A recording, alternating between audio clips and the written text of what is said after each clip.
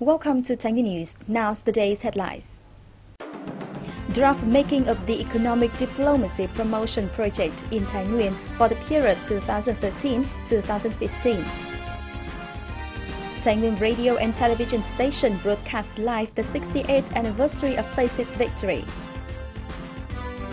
Encouraging army and people to stand firm. On May the 6th, the Department of Foreign Affairs held a conference on the draft of the project Economic Diplomacy Promotion in Nguyen 2013-2020. With regard to the mission of rapid and sustainable development of the provincial economy defined by the resolution of the 18th Congress of Nguyen Provincial Party Committee for the period 2011-2015, the participants basically agreed on the need to build and issue the overall project of promoting economic diplomacy of Nguyen Province in the period 2013-2020. At the conference, the participants made a great deal of contributions to the project. With respect to promoting international cooperation, many suggested adding information drive about the localities of Nguyen regarding foreign partners wanting to establish relations with the province.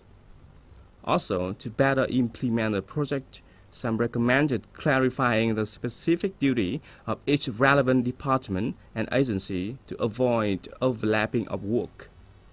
All these suggestions and recommendations will be summarized, modified, and perfected before submission to the Provincial People's Committee for approval in the near future. After over 3 years of construction, Newfound polymetallic ore deposits project in Đại Từ district is going into operation. The project investment owners spent about $80 million on environment improvement, land clearance compensation, resettlement and job creation for the local people.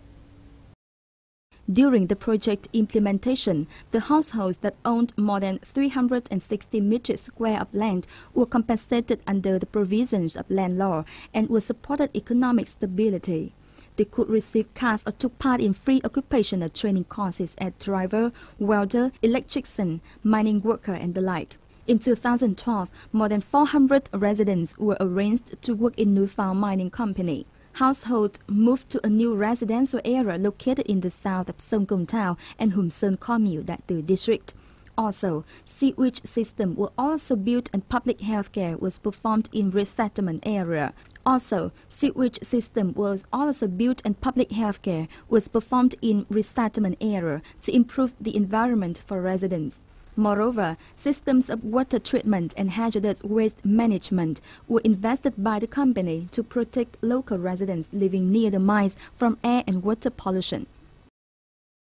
At 1 p.m. on May the 9th, Vietnam time, Nguyen Radio and Television Station broadcasted live the 68th anniversary of Fascist victory, May the 9th, 1945, May the 9th, 2013, from Red Square in Moscow, the capital of the Russian Federation.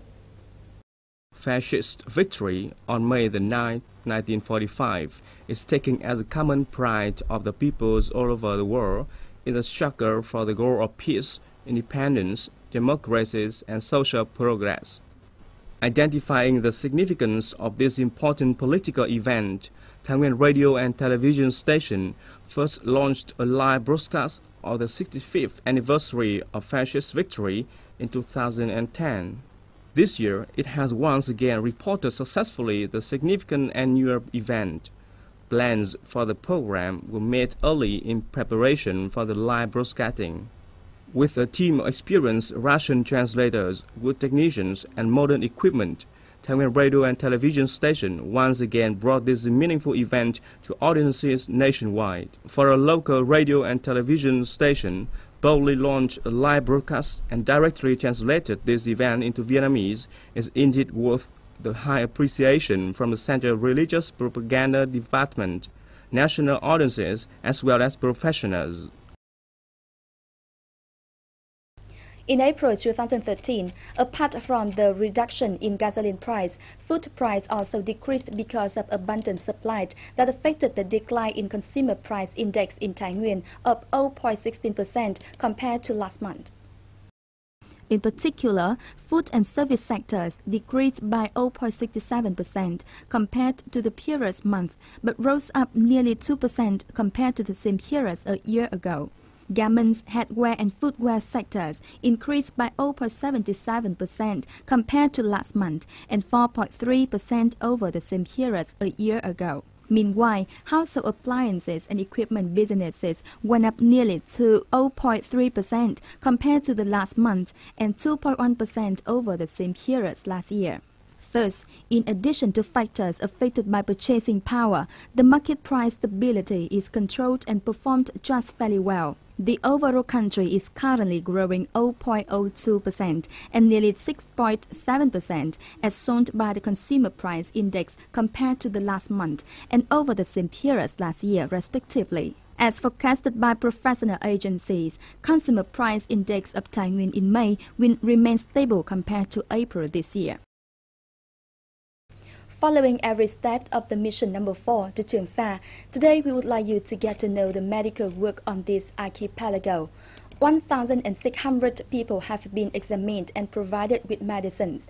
Nearly 500 fishermen were treated, and 172 cases have been received emergency aids and operations.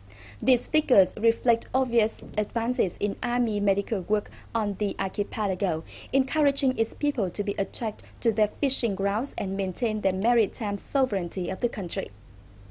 Fishermen working long days at sea often faced with many dangers of limited medical equipment and emergency medicines needed on board, etc. Since early this year, the infirmaries of the islands of Song Tử Tây, Trường Sa and Sinh Tồn have given emergency aids to many cases of fishermen having accidents or unusually dangerous diseases brought about by fishing. Only now, after a long journey, did we understand how meaningful each successful appendix or trauma surgery on the archipelago really is. Over the past year, we have timely given first aids and cured about 1,420 medical cases, about 800 to 850 for Army and 420 for civilian people and for fishermen in the archipelago.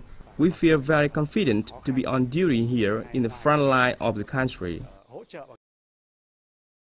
Mission number 4 visited the infirmaries of some islands and were given medical equipment by the Army Medical Department and the Ministry of National Defense. With these devices and the support from the mainland, we are really sure that our compatriots are not alone at sea. Rất may mắn được đi công tác cùng đoàn của tỉnh ủy Thái Nguyên. We are lucky to come here with Thái Nguyên Provincial Party Committee. During the trip, we have visited 6 infirmaries on the islands. The equipment and the people here are always paid attention to by the party and the state, especially the support from the military hospitals, such as the 108 and the 198.